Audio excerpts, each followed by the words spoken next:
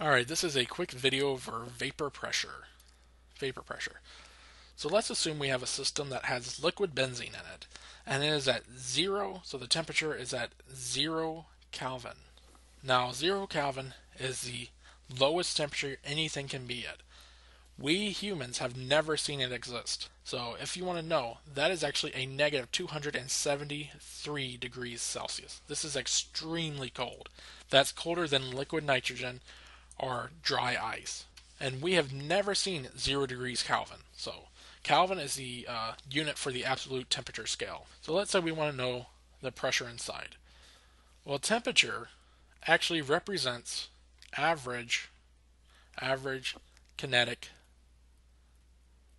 energy of molecules.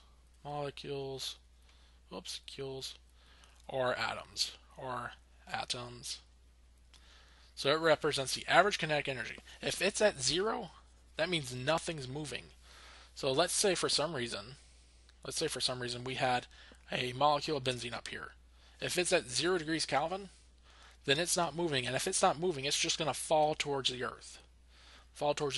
And when it gets in here, this little molecule of benzene is actually going to start interacting with the other molecules of benzene in here, most likely van der Waals forces. So it will just fall down into there. So if there are no benzene atoms up here, that means there's no pressure, because pressure is a relationship to, basically in gas, is just a relationship of molecules hitting the sides, bouncing off. So they apply some minute force, very minute force against a wall. So they apply some pressure against the wall. So one little atom you'll never feel. But if you feel gazillions or just billions of little molecules hitting the side of this container, those forces add up and they generate a pressure. So let's say we increase the temperature just a little bit. If we increase the temperature just a little bit, maybe one molecule can free itself. So now all the molecules are moving, but they're not moving fast enough to break themselves free of their attractive forces to each other. So one is able to break itself free from the attractive forces it feels by the other ones. So it breaks itself free, and it starts applying a pressure to the wall. So it starts hitting the wall and applying a force to the wall. And again, one molecule is not really that much. So let's say we increase the temp to say 30 degrees Celsius. And just to let you know, that is 303 Kelvin. So that's quite a bit of a jump. So if we increase the temperature and we just watch it increase, more molecules of benzene will just start popping out of here and just bouncing around. So now we just have more molecules of benzene just bouncing around, hitting the containers, increasing the pressure. So as more molecules bounce out, it increases the probability of more molecules going back into the liquid. So if they go back into the liquid, they'll be attracted to the liquid again and may not want to bounce back out. So there comes a point for the number of molecules leaving, the same number of them are entering back in. So entering back in. So when you have the same number of molecules leaving as you have molecules coming back in, you have what's called the saturated pressure.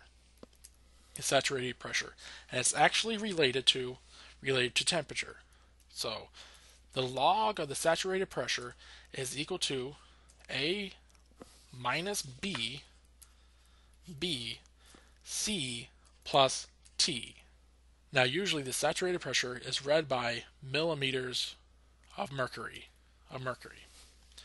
Now you may be wanting to know what A, B, and C are. They are just random numbers. This is an empirical formula. They do experiments to see what fits this table. It's actually, or this equation. It's called Antoine's equation. So you have to look up what A, B, and C are. And they're different for every molecule. They might be somewhat similar, but overall they're different for each molecule. So for benzene, A is 15.9, and it has no units. B is 27.88, and C is a negative 52.36. So if we plug this data into here, and we pick some temperature, we can find the saturated pressure. Or if we have this set at some temperature, we can find the pressure in here. So let's do that real quick. So let's just plug that in. So what we get is the saturated pressure is equal to, I'm just going to take everything to the power of E. So we'll take everything to the power of E. So now we get E to the power of 15.9 minus B 2788 all over a negative 52.36 plus the temperature in Kelvin. So let's say 303 Kelvin. So what is that equal to? So we have E is 2.71.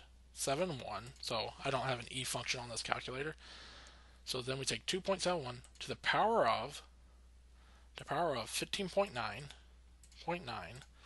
minus 2788 divided by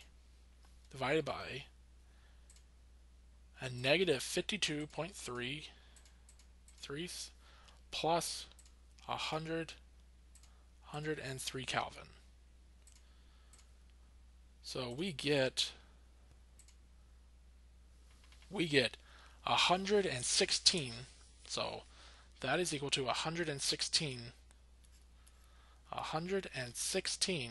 millimeters of mercury. And just to repeat myself, these have no units. I mean, it's just an empirical equation, so the units don't matter. So, I mean, even though you're told units always matter, in this equation, they don't matter.